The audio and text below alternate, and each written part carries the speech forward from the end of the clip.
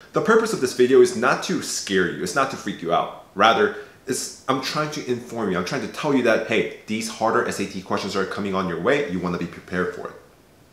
What's going on, guys? Today we're going to talk about the SAT's future, specifically the math section. It's going to be different, it's going to be more difficult. So a couple of days ago we were talking about the October 2020 exam. Now that the QAS is released, we can kind of get an idea of what the exam was like. And some of you might have taken the exam or just heard that the exam itself was harder than usual.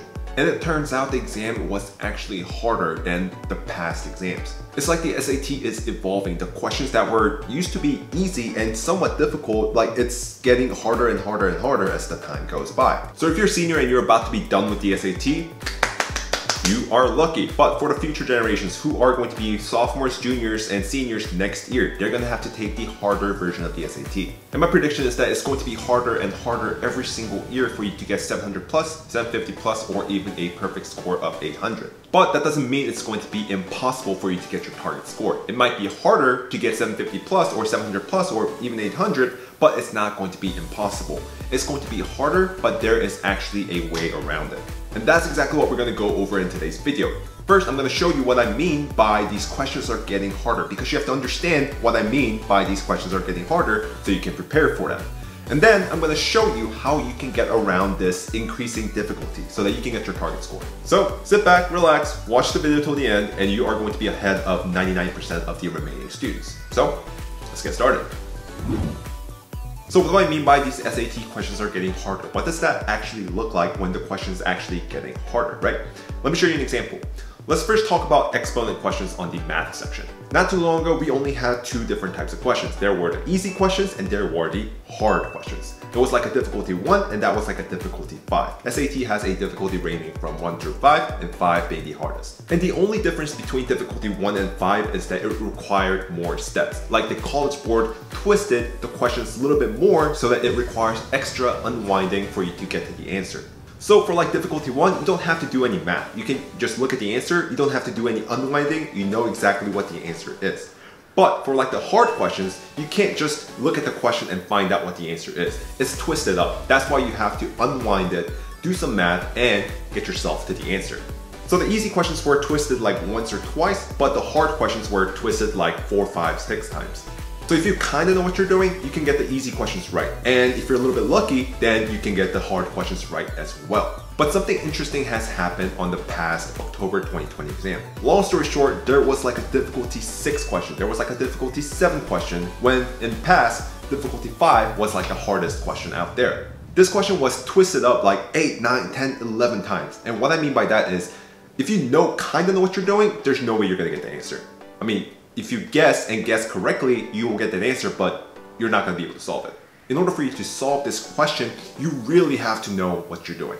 It kind of shocked me a little bit because this question was harder than what was shown on the past 8 years worth of exams. And I have seen every single SAT and PSAT exams out there, and I can tell you this question and this exam was harder than the past exams.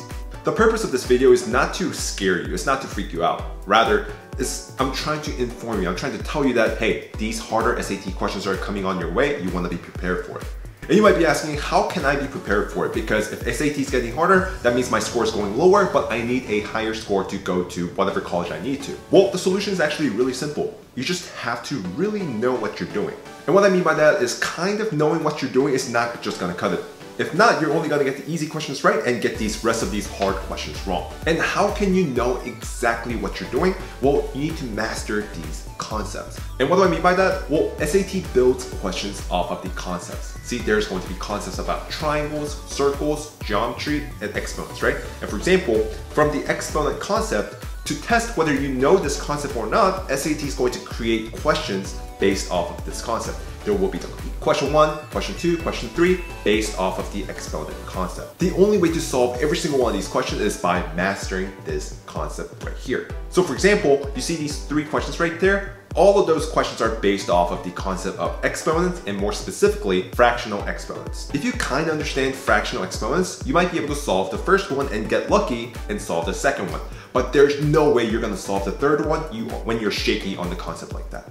But if you have mastered the concept, You're not gonna be able to solve this question in like 2 seconds, but you can still solve it within a matter of like 10-15 seconds. And that's completely normal.